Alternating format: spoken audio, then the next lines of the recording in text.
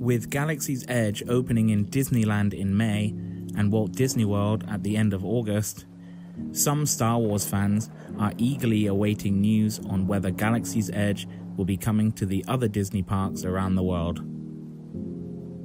Luckily, Disney has announced Galaxy's Edge will be coming to Disneyland Paris in their new expansion over the next few years. But they have yet to announce any news regarding Galaxy's Edge coming to any of the Asian Disney parks, meaning Tokyo Disney, Hong Kong Disneyland, and Shanghai Disneyland.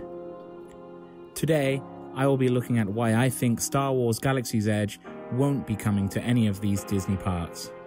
I will mainly be focusing on Shanghai Disney Resort, but I will also be looking at Tokyo and Hong Kong Disney.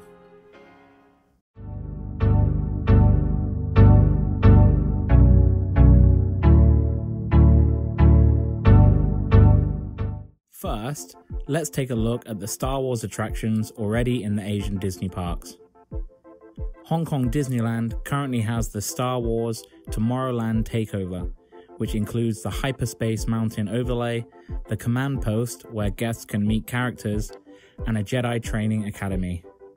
When I visited, it seemed that only the international guests were excited for these additions.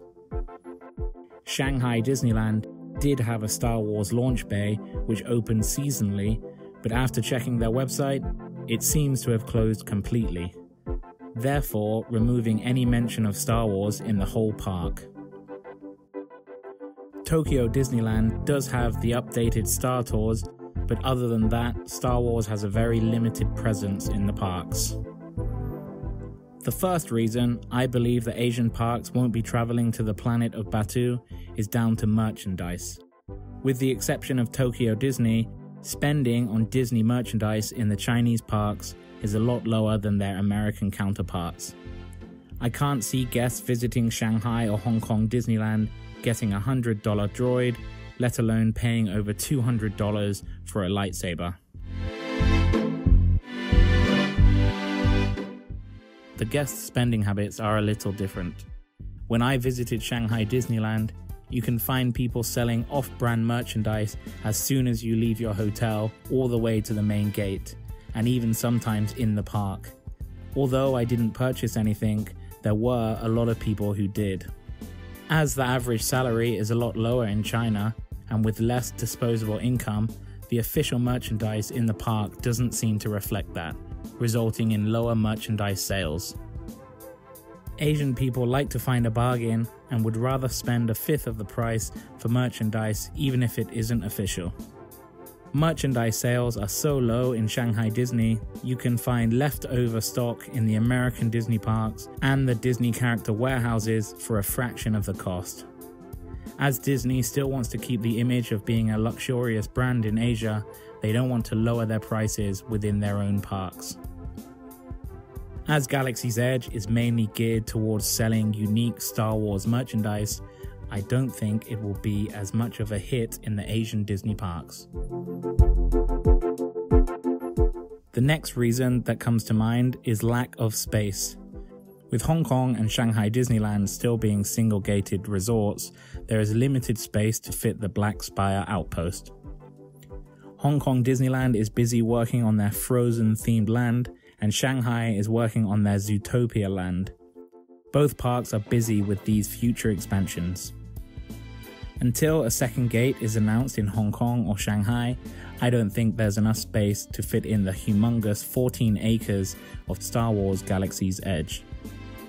If the rumored third gate at Tokyo Disney Resort, Disney Sky, is true, then maybe a smaller version of the Galaxy's Edge, similar to the one in Disneyland Paris, would be considered to fit into this new park.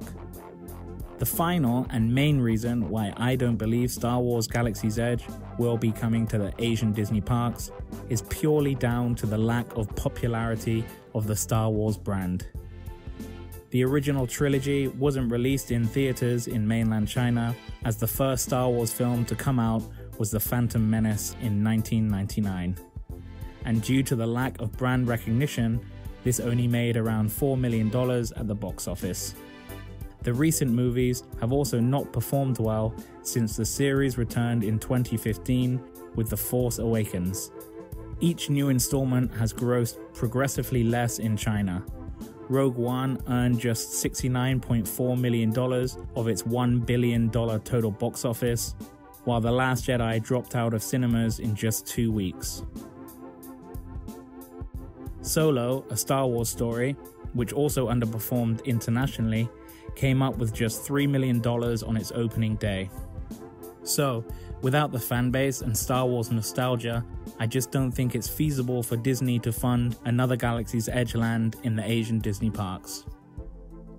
To conclude, with lower merchandise sales, lack of space, and smaller Star Wars fan bases, I don't believe we will be seeing Star Wars Galaxy's Edge at an Asian Disney park in the foreseeable future. I'm sure we will get some new announcements during the next D23 Fan Expo coming next month, but I doubt an Asian Star Wars Galaxy's Edge is on the list. If Disney were to choose one of these parks for a Galaxy's Edge expansion, I think it would most likely be Hong Kong Disneyland, due to its higher number of international visitors. To be honest, I'm not too bothered if they don't include any new Star Wars lands in the Asian parks, as I would much prefer to see something new and more unique, similar to Tokyo Disney Sea or the Pirates themed land in Shanghai Disneyland. And that's not to say that I'm not a Star Wars fan. I can't wait to visit Disneyland or Hollywood Studios at Walt Disney World to check out this fully immersive, incredible expansion.